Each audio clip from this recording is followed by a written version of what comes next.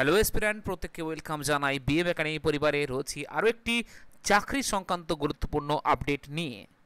শুরুতে প্রত্যেককে বলে রাখি, চাকরি সংক্রান্ত সমস্ত রকম আপডেট এবং প্রিপারেশন নেওয়ার জন্য বিএম একাডেমি প্রত্যেকের সাথে রয়েছে কিন্তু এক অনবদ্য রূপে। প্রত্যেকটি চাকরি প্রত্যেকের জন্য মানে ডিটেলসে বলে দেওয়া থেকে শুরু করে সব কিছু আমরা করে থাকি এখানে। তাই প্রত্যেকের প্রতি রিকোয়েস্ট, অবশ্যই নতুন হলে চ্যানেলটিকে সাবস্ক্রাইব, চ্যানেলটি লাইক করতে ভুলবেন না। চলুন শুরু করা যাক আজকের এই সেশন।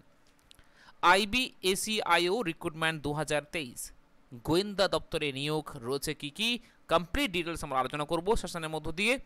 প্রত্যেককে বলবো ভালো সুযোগ, ভিডিওটি মিস করবেন না, পুরো ভিডিওটি দেখুন এবং বিবেচনা করুন যে আপনার জন্য এলিজিবল কিনা। তার যদি মনে হয় তাহলে অবশ্যই প্রত্যেক ফর্মটা ফিল আপ করবেন এবং পরীক্ষার জন্য প্রস্তুতি নিতে থাকুন। আমরা কমপ্লিটলি একদম বিনামূল্যে প্রত্যেককে ক্লাস করেই যাচ্ছি। তো চলুন শুরু করা যাক আজকের সেশন। আমি একদম করে সেই পয়েন্টগুলো তুলেছি যে পয়েন্টগুলো তোমাদের জন্য প্রয়োজন। প্রথমে চলে আসি আমরা এখানে কোয়ালিফিকেশান নিয়ে। দেখো, ফর্ম ফিল আপ শুরু হবে 25 নভেম্বর থেকে, চলবে 15 ডিসেম্বর অবধি। অনলাইন ফর্ম ফিল আপ হবে এটা। তো এখানে প্রত্যেককে ফর্ম ফিল আপ করতে হবে 25 নভেম্বর থেকে 15 ডিসেম্বরের মধ্যে। 995টা ভ্যাকেন্ট পোস্ট রয়েছে, খালি সিট রয়েছে। Assistant central intelligence officer grade 2তে এটা নিয়োগ হচ্ছে এখানে, যার জন্য আনরিজার্ভড মানে ইউআরতে ভ্যাকেন্সি রয়েছে 377 এবং শিডিউল কাস্টে ভ্যাকেন্সি রয়েছে 134।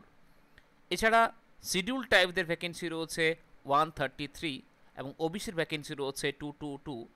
Economically weaker section EWS vacancy রয়েছে 129। সর্বসাকুল্যে ভ্যাকেন্সি রয়েছে 995টি। তাই যদি কারো মনে হয় অবশ্যই প্রত্যেকে স্কোপটা মিস করবেন না। চলুন নেক্সট পয়েন্টে যাই। নেক্সট পয়েন্টে যাওয়ার বলে রাখি যে কে রিক্রুটমেন্ট করছে। Name of the recruitment body হচ্ছে ministry of affairs, MHA, home affairs. Post name assistant central intelligence officer grade 2 executive পদে নিয়োগ করা হচ্ছে। Assistant central intelligence officer ACIO grade 2 executive examination 2023। Number of vacancy 995। Salary এটা basic salary, এর ওপর কিন্তু আরও প্রচুর কিছু রয়েছে। মোটামুটি আইডিয়া করা যায় 60,000 নিয়ার আবাউট স্যালারি থাকবে প্রত্যেকের জন্য। Job location all over India, যেখানে হতে ইচ্ছে হতে পারে। স্টার্টিং অ্যাপ্লিকেশন শুরু হচ্ছে 25 নভেম্বর থেকে এবং এটা চলবে 15 ডিসেম্বর অবধি।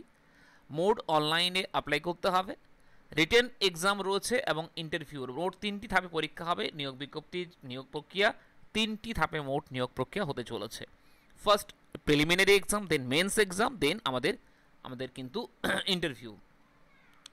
অফিসিয়াল ওয়েবসাইট mha.government.in, এটা অফিসিয়াল ওয়েবসাইট, যার এজ লিমিট রয়েছে 18 to 27 years. 18 to 27 years age limit রয়েছে এখানে। Essential qualification graduation or equivalent from a recognized university, graduation or equivalent from a recognized university. How to apply ACIO recruitment বলছে এখানে কি তাদের official ওয়েবসাইটে যাওয়ার পর তারা ক্রিয়েট নিউ অ্যাকাউন্ট করবেন এখানে, অর লগ ইন করবেন ওখানে।